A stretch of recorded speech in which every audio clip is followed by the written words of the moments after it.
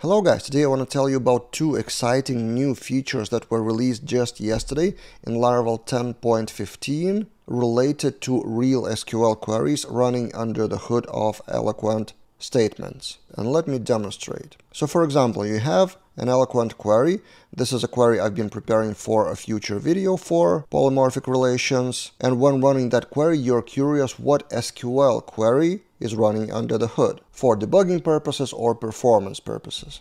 So I will show you how it was possible even before Laravel 10 for a long time, and then I will show you new things that were improved. So did you know that instead of get, you can do at the end of the query to SQL, and then instead of get, you can do dd that variable like this. And then instead of results of Eloquent collection, if we load the page, we have something like this. So we have real query shown to us. Select where exists from groups and stuff like that. And then you can copy and paste that query into your SQL client and debug what is slow or what could be improved.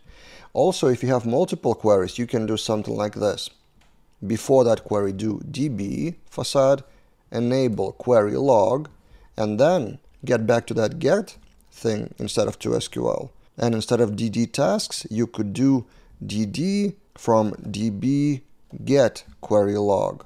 So it will get all the queries to you. We refresh, and now we have array of queries. In our case, it's one query, but each query has query, bindings, parameters, and time executed. So this has more information to you than just to SQL. But now what was improved in 10.15 is working with these parameters, with bindings. So before 10.15, in both to SQL and in the query log, there were question marks in the places of parameters, of bindings. So this thing, this parameter, and that parameter, all parameters to where statements were question marks. And in query log, you could potentially copy and paste those here into raw SQL to debug in SQL client, but it wasn't convenient.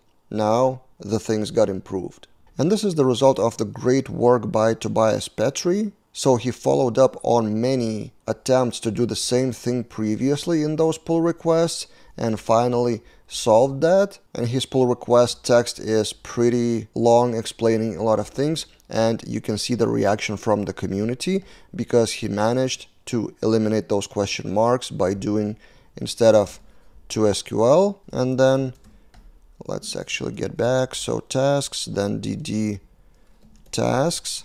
The difference is to raw SQL now.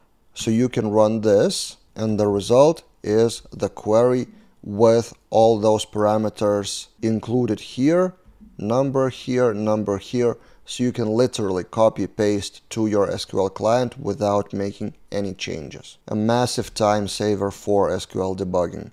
And following up on that, let's get back to query log, and then another pull request by Fuwasegu here followed up and implemented the same thing in the query log. So instead of get query log, now we have get raw query log. And of course we need to change to SQL to get. And now if we refresh the page, we have the same array of queries, but each query has two parameters now, two elements, not three.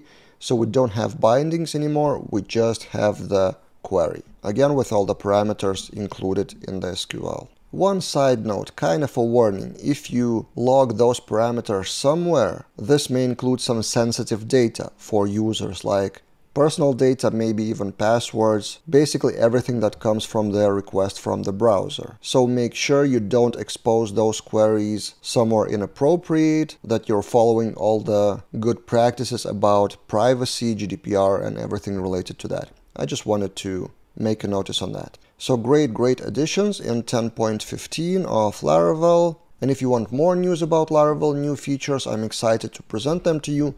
One new feature is also coming up tomorrow, so don't miss that one. And subscribe to the channel to get all the new videos daily on Laravel Daily. That's it for this time, and see you guys in other videos.